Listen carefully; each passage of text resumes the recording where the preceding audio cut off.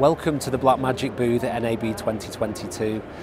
We've got some exciting announcements at the show this year. It's been a long time since we've seen you all.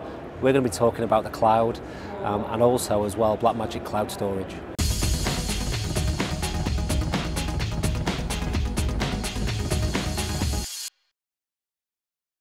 So Blackmagic has announced both an online cloud service for sharing of projects and libraries, and then we've also developed a number of hardware cloud storage devices which are high-speed network storage, ranging from the Blackmagic Cloud Pod through to the Blackmagic Cloud Mini, and then up to the fully blown Blackmagic Cloud Store. Okay, so let's look at a typical scenario, something that would happen on a daily basis. We've just gone out into the field, we've just shot all of our footage. We have that saved onto a USB-C drive. That USB-C drive is then connected into the pod. Pod is powered by a 12-volt power supply, and that pod is then connected to our laptop. What we are then able to do is interface that USB-C drive that's connected via that pod to our cloud services and through Dropbox, and able to share all of that footage. So you could be sat back at your home, or you could be sat back in an office, and you could log into a project that I've created on my laptop. I can share the read-write processes via Dropbox with you for that content, and you would ultimately be able to see all of that content that I've shot in real time by utilizing that pod as a bridge and Dropbox as a bridge to be able to view all of that footage. Yeah, absolutely. I mean, this is about making sure that we allow every different type of user who is creating content to be able to have a process of sharing their footage. So whether it's a single user in a remote location, or whether or not it's a post-production facility where you have high-speed network storage across a larger environment, really what we're trying to do is create solutions for each of those different types of users. So the pod is perfect for an independent user who's out in the field, but also it's maybe a news cutter, somebody who is editing news, needs to share that footage quickly. It really is about consolidating your hardware down into the smallest possible package to be able to utilize that cloud service that we offer. Yeah, so the starting point with a terabyte Cloud Store Mini is that it has internal storage built in. You know, clearly the name is obvious. It's an 8 terabyte storage device, and that's RAID 0. The purpose of this now is that you can start to save all of your footage locally onto that device and sync that with Dropbox.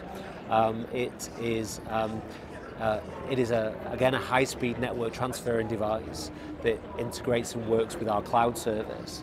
But this is all about now working with how much storage do you want to work with. Again, it's a very small, consolidated, condensed unit. It means that it works beautifully on a desktop, works well with a laptop or an iMac. And this is, as you say, in terms of the teams that maybe you're working with, you could share files around a facility very, very easily, because you could have multiple of these dotted around your facility, all sharing and working on the same media. And likewise, I could be sat at home as a freelancer with an 8 terabyte device sat on my desk, and I can be pulling your media across to my device. So this is really about that next step up, internal storage, again working with a very efficient and small unit. Okay, so now we're in the realms of multi-user. We're talking about lots of different people accessing that same unit. We're talking about simultaneously capturing footage onto or transferring footage onto that device. It's obviously RAID 5, so it has additional redundancy on there as well. And with this now, you're talking about capacity increase as well. So we're talking about 20 terabytes, 80 terabytes, and up to 320 terabytes. So we're talking about high volume, high speed performance. You know, we're talking about the ability to saturate multiple 10 gig Ethernet ports, which means that the transfer speed on this now is super fast. You know, this is the sort of thing that you would use now in a facility where you're moving around large files, you're sharing with multiple users. Maybe I've got a project and I'm working on a local network and I'm sharing with colorists, audio guys, editors, graphic designers. You know, this is all about being able to work in a real-time scenario, sharing all across the same device. Yeah, so the pod is where we would start. The pod is $495. That means that you can start working within that cloud process straight away for less than $500. As we then step up to the Cloud Store Mini, which is the 8 terabyte unit, we're now at $2,595. So again, it's very accessible to most people.